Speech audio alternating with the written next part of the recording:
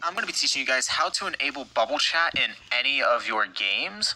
Bubble chat used to be really easy to add into your game. You used to just go to configure game or configure place, I believe, and then you would go down to like some sort of setting and you just check enable bubble chat. Well, Roblox decided to get rid of that feature for some strange reason, but there is still a way to add bubble chat into your game, which does not require any scripting, and honestly, all it is just editing one line of code that's already pre-written for you. So you just first off want to join any game. I'm going to be creating a new game just for this example, and this should be really quick. Shouldn't take longer than 1 minute. So I have the brand new game right up here at the top. You want to hit edit, get into Roblox Studio. Hopefully you guys have a basic understanding of Roblox Studio. If you've made a game, you probably have a basic understanding of Studio. Otherwise, I have no idea how you actually made that game.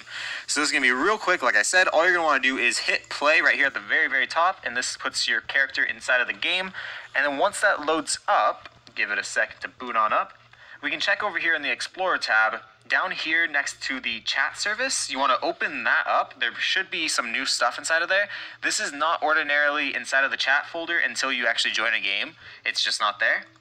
You're going to want to go to client chat modules, which is this folder right here, and you just want to copy it. So hit the right mouse button on your mouse, or hit Control C. You want to copy that, or just right click on it and go up here to copy. You hit copy. Once you've copied it, hit stop. And you're going to want to insert that copied folder into the chat service. So you just right click on chat again, hit paste into, and then here we go. We have everything we need to enable bubble chat into our game. Now we're not done yet. We have one more step to do, and that is to go to the chat settings module right here. It says chat settings. You're going to want to double tap that, and you want to go down to line 24. No, not 24. You want to go down to 20... right here, 27, line 27, and you see this line that says module.bubblechat enabled equals player service.bubblechat. We're going to delete whatever's after the equal sign down here at line 27. As you can see, I'll put a little red circle there. And you want to just delete whatever was there, which is player service.bubblechat, and add the word true.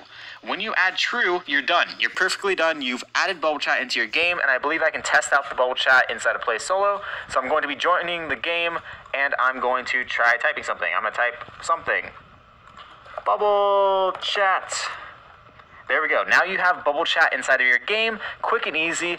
I hope this taught you guys how to do it, because honestly, I couldn't figure it out for the longest time. This is really strange that Roblox would remove the original feature. But yeah,